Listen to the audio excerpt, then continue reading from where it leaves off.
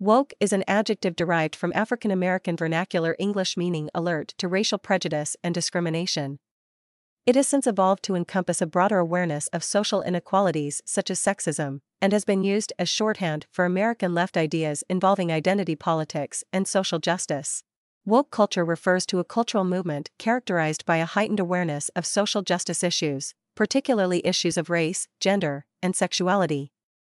This movement has been driven in part by social media, which has allowed marginalized groups to share their experiences and raise awareness of their struggles. The phrase "stay woke" has history in African-American Vernacular English since 1930s, in some contexts referring to an awareness of the social and political issues affecting African Americans. The term woke can be traced back to African-American activist and author William Melvin Kelley, who used the term in his 1962 novel, A Different Drummer.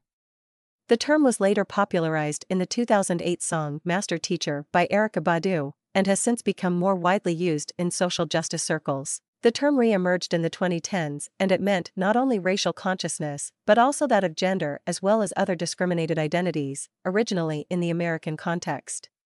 During the 2014 Ferguson protests, the phrase was popularized by Black Lives Matter activists seeking to raise awareness about police shootings of African Americans.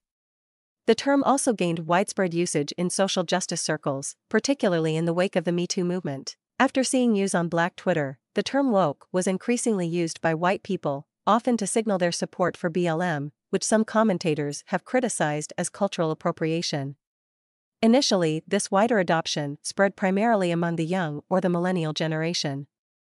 As it spread internationally, the term was added to the Oxford English Dictionary in 2017. The implications of woke culture on the United States are complex and contested.